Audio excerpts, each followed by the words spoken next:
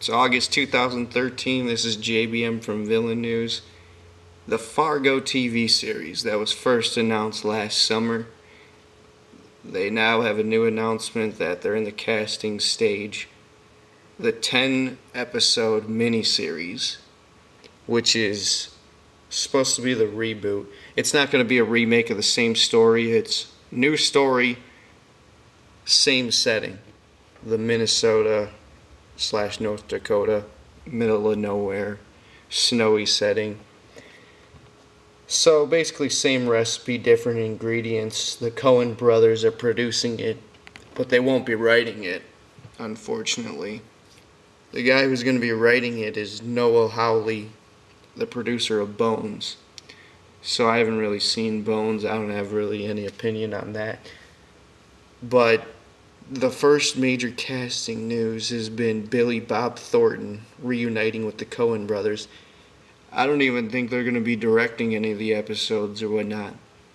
And like I said, it's supposed to just be a mini-series, one crime story, murder, twisted. Fargo was huge when it came out in 1996, and I remember my parents never let me watch it because it was so messed up. It's basically a scam and a kidnapping scheme that goes wrong. That type of thriller.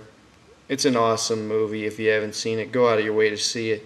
So, any other news is basically Billy Bob Thornton's going to be playing the lead villain, it seems, where he's a drifter with manipulative intentions, and he meets this small-town insurance salesman, and it says that they set him on a path of destruction.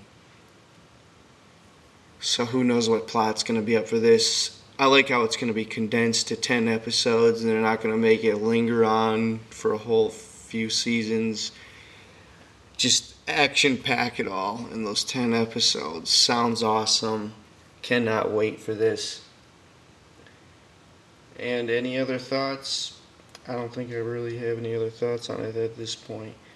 So any other casting news, I'll try and put it in the description below. Tell me your thoughts on this upcoming TV miniseries from FX. Oh yeah, I also heard that this story and these set of characters and these actors that they're going to hire, it's just going to be one story. But there's a possibility that they could do an anthology type of series like American Horror Story, where they do a whole nother story with the Fargo name branding. So we'll see how it goes. I don't know when to expect it. Like I said, when I hear the information, the release dates or not, I'll try and put it in the description below for you to see. So this is JBM. I'm out.